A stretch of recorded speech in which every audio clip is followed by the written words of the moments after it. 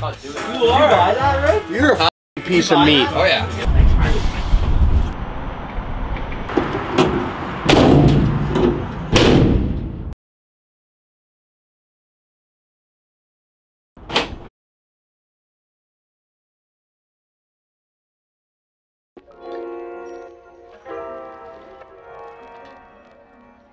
Tomorrow, so we'll meet the owners in Paris. The three of us are, and then we're going the next day to Grenoble.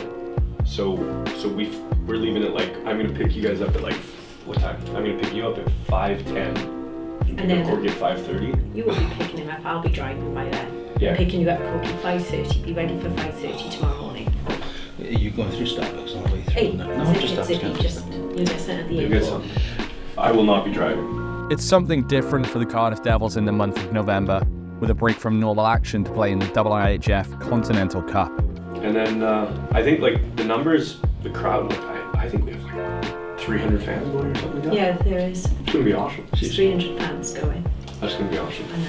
I think it's gonna be great.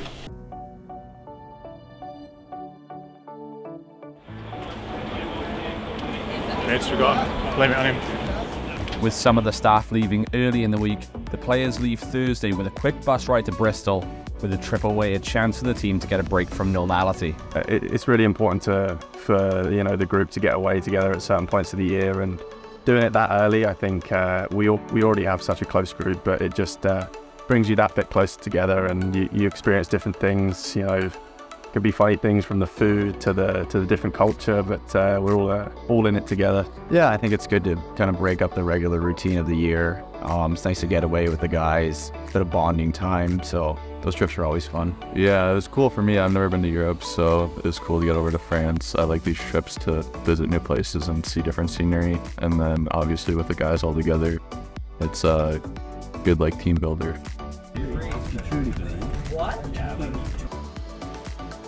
From Bristol is a quick flight to Geneva. Nice. Obviously, our schedule here is a lot of back-to-backs, quick travel, so it's a great time to get to know the boys a little bit more, have some fun, and get away from normal life.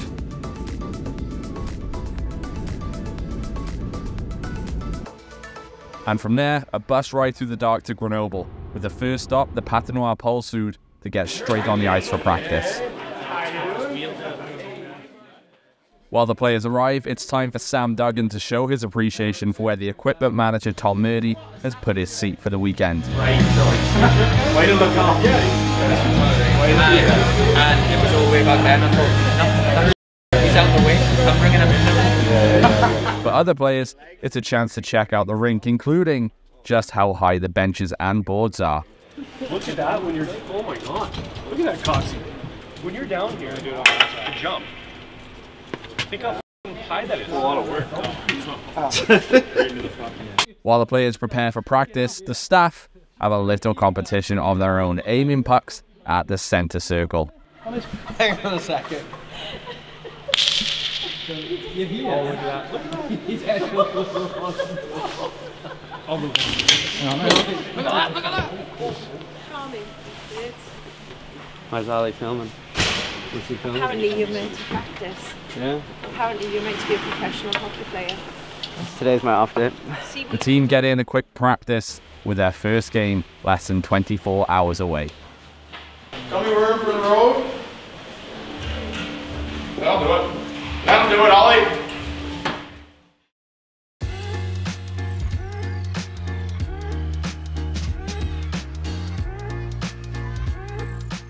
A 4 p.m. face-off means the team don't have much time to explore the city, with the bus departing just after lunch to prepare for their opening game against Kazakh-side Nomad Astana. And just as the team make their way to the bus, they're greeted by the team owners who've just arrived in town.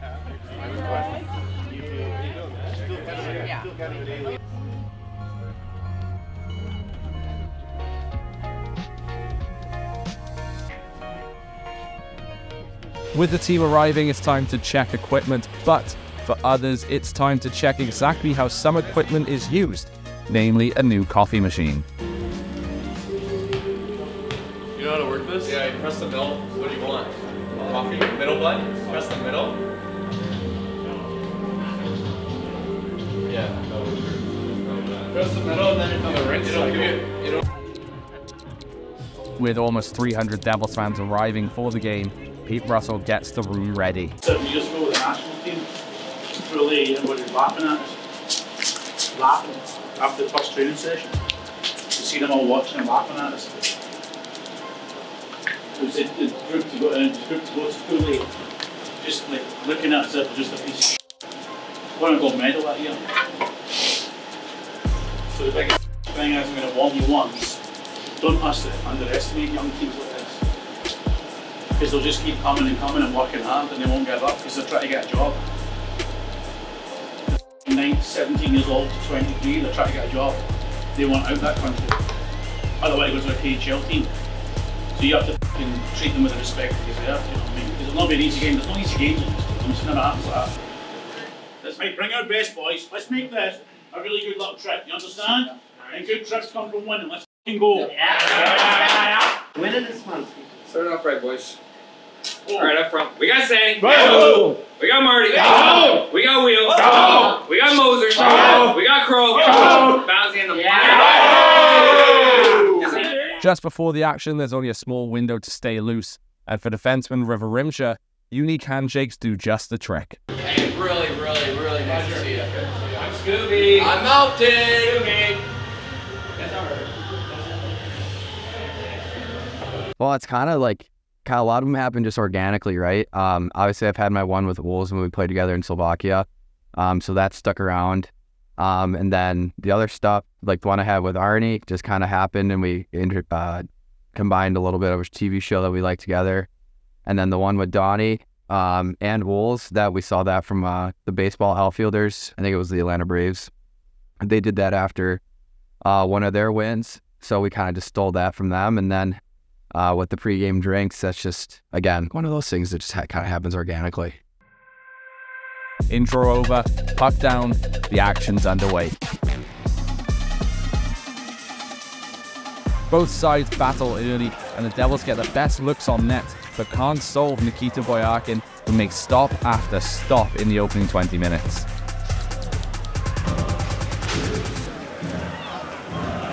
At the other end of the ice, while the quieter of the two goalies, Ben Bowers pulls out some saves of his own. I think that we go just like any other weekend, really go into any game just like it would any game at home, any game away. It's the same thing. And that's what you got to be. You got to be consistent with everything. Obviously, during games, the same thing never happens twice. It's no matter how good you feel, how bad you feel, every game's different. While the Devils pressed on, nothing could find Twine, and with neither side able to break the deadlock, it remained goalless after 20 minutes. That's a great start, boys. Really good.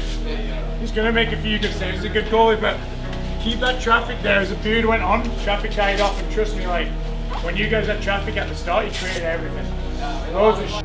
Get back in front of that net. Obviously, goals, you have to be leaders, right? I mean, we're kind of the only guy on the team where every mistake costs a goal, right? It's very rare that we make a mistake and it doesn't cost us a goal. So, I mean, we have to kind of shoulder that responsibility. I think anyone who does shoulder that type of kind of monumental responsibility has to show leadership, right? And obviously now I'm an older person in the group as well. I'm not the youngest anymore, and even when I was young, I had to kind of lead a little bit, and you lead from the back. The net was there, and I was like, when I was playing that, no, like, kind of left the green slot, and the slot goes down. By the time I was shooting, I was like this. You're playing well, there's nothing wrong with it. All the shots came in the power play. They've got a good power play. You just keep pounding it off, boys. If you keep moving the puck fast and have good execution, it's coming, it's not a problem. You need a period to get going. It's when you come in the road and fights like this, that's what happens. You know what I mean? It's a travel day. It's a good period. You're short 20 shots to 6 or something. We've got to find a way. Don't panic, but the one thing is, you got to keep the fucking levels up. Do you understand what I mean? Don't switch off. Keep playing. But you know what? This guy, you got to stop hitting him in the belly. He's coming out, he's down. Think about it. Change your point of attack. That makes sense? Try something. Just try something. Shoot quicker. And the last thing, don't pass into coverage. You're passing into 5 guys sometimes. Don't. Take your time. We've been in these situations before. It's fine. All right, let's go win the period. With the team talk done, the Devils would hope for a strong second period. However, Astana seemed to find another gear.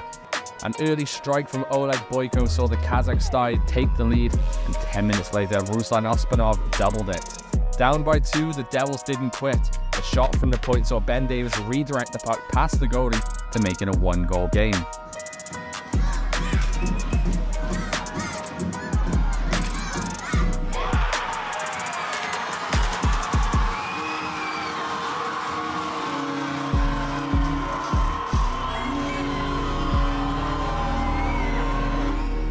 But while the Devils didn't quit, nor did Astana. Maxim Morozov reopened the 2-goal cushion before another quick strike for the Devils, this time to Cole Yuli, meant the Devils trailed 3-2 after 40 minutes. We played 20 out way, boys. This is in the back. We don't find out we can play. You got to get more. You did for the last 6 minutes when you got in trouble, you get more. If you don't want to play, I'll just run 3 lanes because it's all me. I'll win the game. Don't give a f. Like even a change at the end, it's just lazy, it's not being here. The goals we shouldn't give up. They're terrible goals. You know, you win the period. Down by 1, the next goal could make the difference, and when that goal came for Astana through Diaz Kasainov, it made the Devils' task that much harder. Follow that up with back-to-back penalties. The Devils gave themselves a mountain to climb when Nikita Kolobov tacked on Astana's 5th of the night. A pushback followed. Evan Mosey gave the Devils life, and with Ben Bowles on the bench for the extra attacker, Justin Crandall struck back, but it was too little, too late, as the Devils couldn't tie the game and fell to a 5-4 defeat. While a strong post-game talk surely awaits from Pete Russell, for the leadership group, it's a chance for them to address the room first. Acceptable. That's me off. I know it's a Continental Cup game. These games aren't the league. But like, maybe we're too nice in here, but that's just not acceptable, boys. Like, we know it. We dominate most of that game, and yeah, that's great, but like, we lose our heads in the second, we take stupid penalties, start playing on our own page. Like, we can't be doing that. It doesn't matter who the we play. Like, that's one of my most embarrassing games in this jersey. Like, we should never lose that game. We gotta have a little more pride, boys. We can't just show up, expect to win a game. Do anybody disagree? Like, we can't lose that. We can't lose that team. I think disrespectful, boys, at the end of the day. I swear to you, it's disrespectful to the guy sat next to you, to the people that travel out here. That's the only word I can think of right now. It's disrespectful.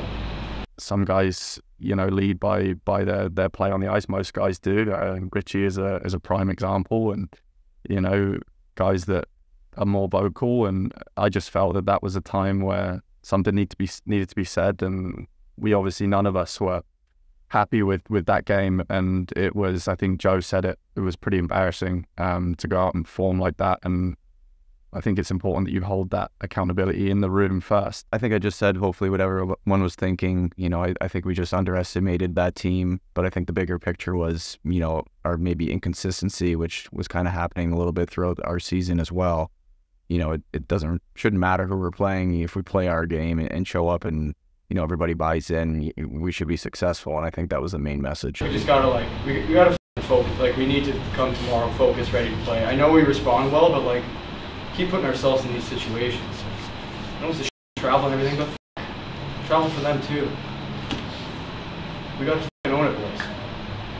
We need to win the next 2 games. It's 1 game at a time, but we have to show up and focus for 60 minutes tomorrow. We're all guilty of it. I'm not saying I'm innocent. I'm guilty too. We have to stick together. We can't let shit get sideways. We gotta dig each other out. We're losing our minds. Help each other out. We can't lose our cool, because we lost it in the second there. You can't lose it to a team like this. You never know what's going to happen. Sure enough. Like, it's got to be one of the last lessons we learned this year, boys.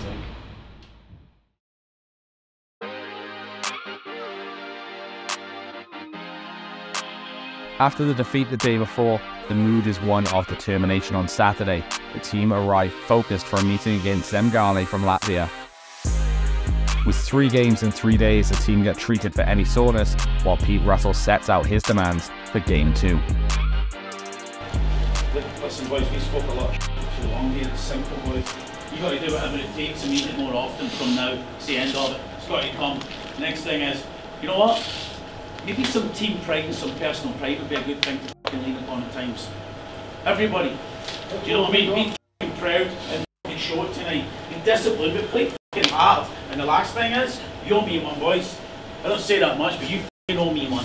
100% you do. You fucking owe me one, and I fucking want it back. You understand? You know who else you owe one? Your fucking selves to the fans. Let's fucking go. Come on. Everyone's We got Senny. Roll. Marty. Down. Coxie. Down. Mosey. Down. Pro. Down. Breaking that. Down. 60 minutes to put things right starts now.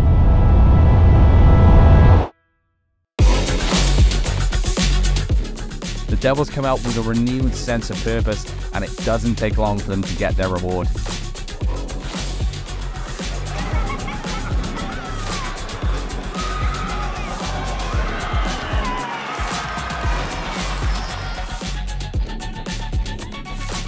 Zengali would strike back, but that wouldn't deter Cardiff, who don't deviate from their plan.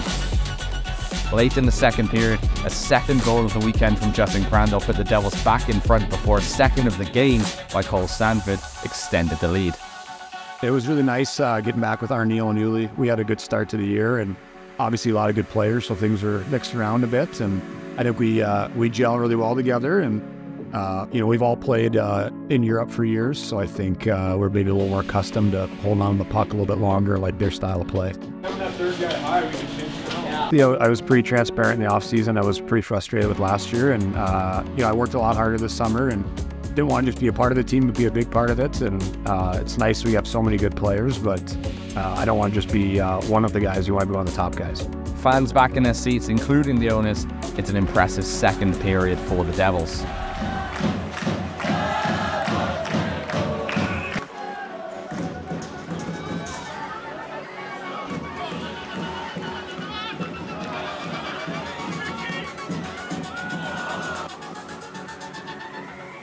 With more of the chances, the Devils strike again. Marcus Crawford fires from distance and Rihad Samanis can't control it as it trickles over the line, forcing the Latvian side into a goaltending change. The change of that did help as the Latvian side keep the Devils at bay for the remainder of the period. Early in the third, Zengali pulled one back but couldn't find much else, with Tyler Wall standing firm. And as the Devils found a fifth from Cole Uli, it got the team back on track with a win to keep their qualification hopes alive.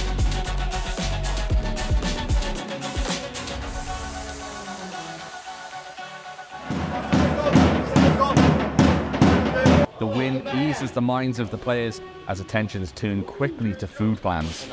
Yeah, that's just trying to find a breakfast spot. I know it's a long day, 8 o'clock game. If we eat pastries in the morning, are you kidding me? While the team discuss breakfast, the owners pop in to congratulate them on their performance. We're totally good.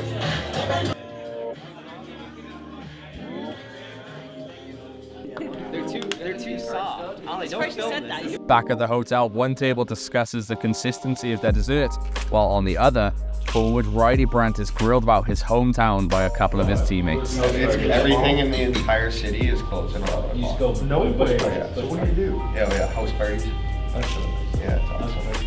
Everybody that's from there will defend Trail and say, you know, good things about it, but in the end there are a lot of good hockey players, a lot of good athletes that have come out of that town, and I've lived there my whole life, so I'll always defend it. It's just it's a good little city and everyone in there is super close, and you know, Sammy always chirps me about it, but he's from Vernon and it ain't much better, so it's just a good little town. So just one liquor store? We have a BCL.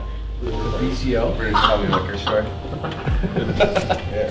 A BCL. Yeah. Yeah, there's ups and downs for sure. Seems to be a few more down than Oh, few more cons of living in Trail. You know, Bubs is a good sport about it. I think, you know, he gets a hard time most days, especially when we're talking about Trail, his hometown.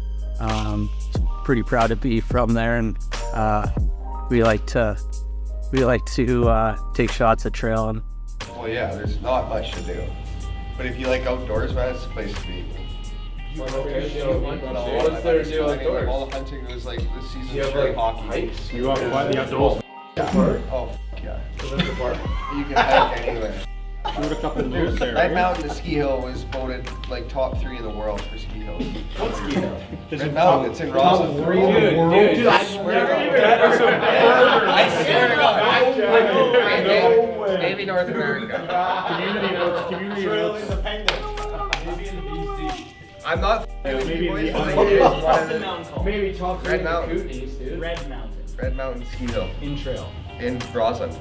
There's just no way. What do you mean? Top Mountain is called Australians and go there all the time. Oh, man. Must be good.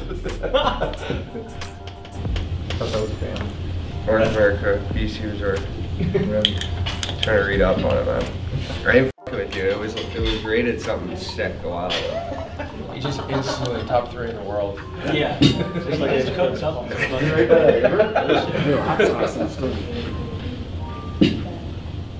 How do I find this one? Well, just Google top 3 ski resorts in the world. This was back, like, this was a few years ago. This was back in 00, right? Ranked 7. This is 09, the same year. It was ranked 7th in North America. Maybe top 3 was a bit of a burger, but 7th in North America, not the world. He goes top 3 in the world. While the players relax, for assistant coach Ewan King, it's a long night of video analysis ahead before the final game against Grenoble.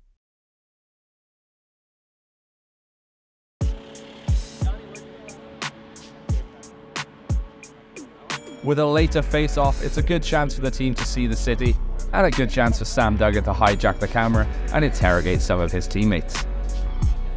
It's important to keep the guys loose at times. I think it's, you know when to switch into game mode, but I think, yeah, I probably get a little impulsive at times and just see a camera there and my child brain takes over and yeah, so have a little bit of fun with that. Benny, why do you get more tired walking than running? I don't know, I can't explain that. Do your best. I'd rather jog than go for a walk, yeah. Really? Yeah. Get to places faster. Yeah, like Forrest Gump. How much further is it? With the camera safely returned, it's now time for the team to try and safely return to their hotel. We've definitely, my sense direction is we literally walked dead straight the whole way. Then you go right, then you walk dead straight. Actually, where are we going? Our hotel is directly that way. If we're going to the river, we need to go this way. We're going to the river. I think we're going back. While the players find their way back, for fans of the Cardiff Devils, it's a perfect day to explore a new city while travelling to support the team.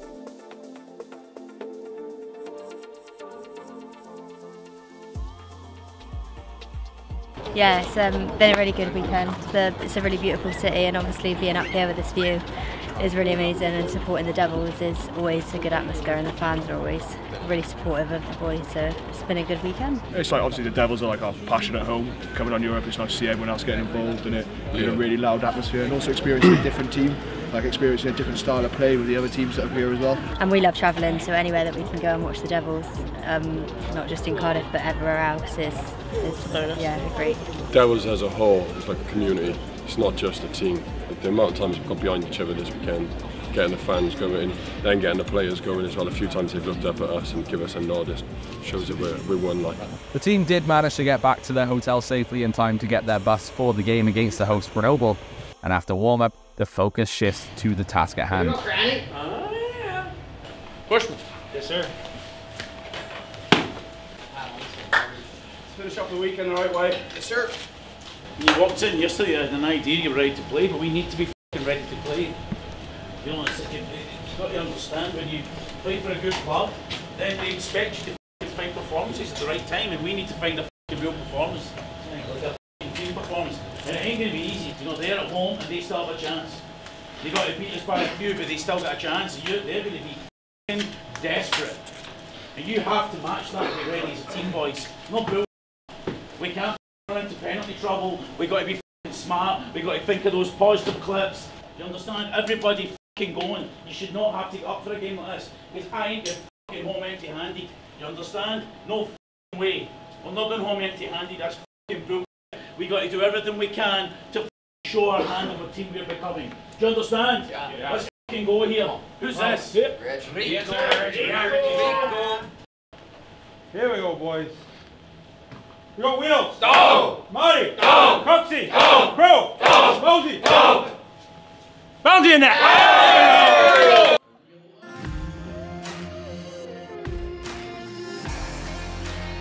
For the first time this weekend, Devils fans are outnumbered, but still in fine voice.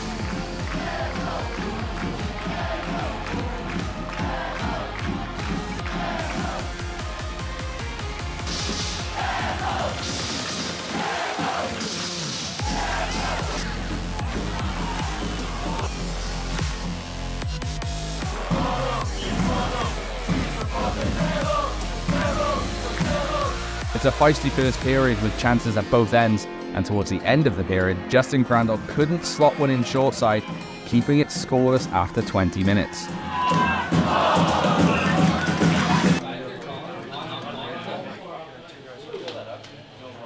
Keep playing here. Hey, we focus. Yeah, gotta forget about it. Reset. Too many odd man rushes, boys. Tighten up a little. Play with Bouncy here. Bouncy, hell of a period, eh? Atta boy. Let's go.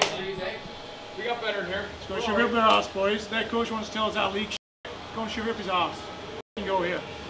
Boys, let's use all the frustrations of that period in the right way. Yeah. Hey, channel that. We're not going to get many calls. Use it. Use it. Shove it up their ass. Coming out for the second, though, it didn't take the Devils long. After going close towards the end of the first, Crandall was never going to miss a wide open opportunity to break the deadlock and the period's only goal. We are not tired. We are not tired. We're not. We just have to be great for this period and finish the weekend the right way. Do you understand? Yep. Hey, what do you see, boys? Hey, Shooting at the end of the Devils fans, the crowd do their bit to get the team over the line in the third period. The team go close a couple of times but couldn't extend the lead, but at the other end of the ice, Ben Bounds stands on his head, pitching a 31-save shutout to put the Devils second in the group and through to the final round, much to the delight of Pete Russell and the travelling fans.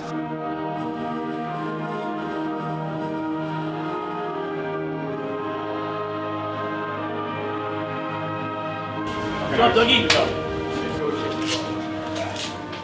Hey, on Friday night, I questioned you all. And you know what?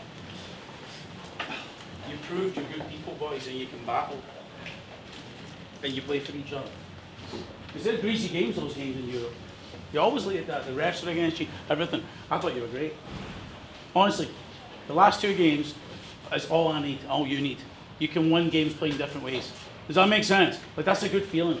And you deserve it, honestly, you all deserve it. You've been fucking awesome the last 2 days. And I mean it, hey, you're absolutely fantastic. I'm happy for you. Maybe we can fucking win it, boys. How about winning it? How does that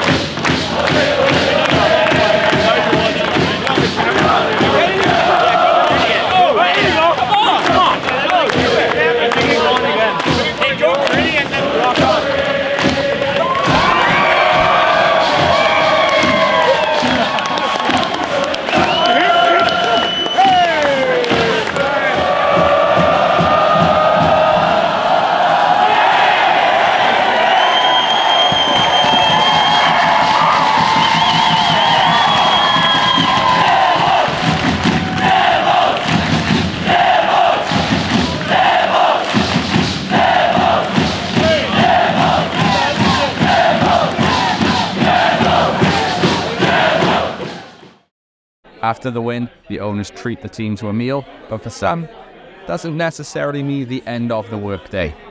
Ask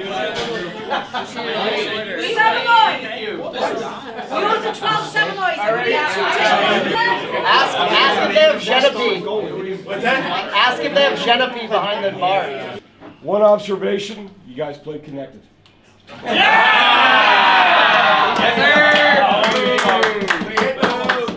You're right, Brian. There's no weekend that doesn't have a bit of adversity, but you guys fought through it, came out ahead.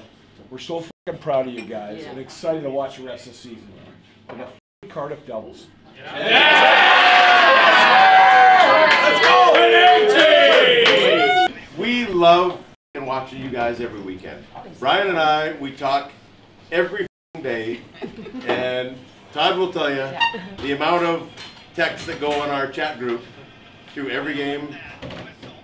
Granted, not all of them positive. But we fucking love watching you guys. But the main thing is you got 300 fans here that gave up like a sizable amount of their disposable income to come here and watch you guys. Like, it's humbling. And you guys got to think about that when you play through the rest of the season. This is why we do it. We've got this great city, we've got these great fans, and everybody gets treated well. Like, don't take it lightly. Like, it's something like, for guys that have played in other cities, in other leagues, like, it's not normal. So, you know, take it in and let's fucking win this fucking league, because we got the team to do it, we got the coach to do it, we got the staff to do it. So let's fucking win, shouldn't we? Yes, sir! Let's go! Let's go! Let's go! Pretty cool! Pretty damn cool!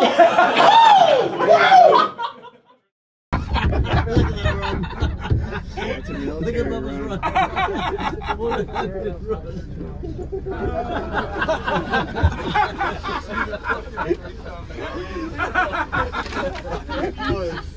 I was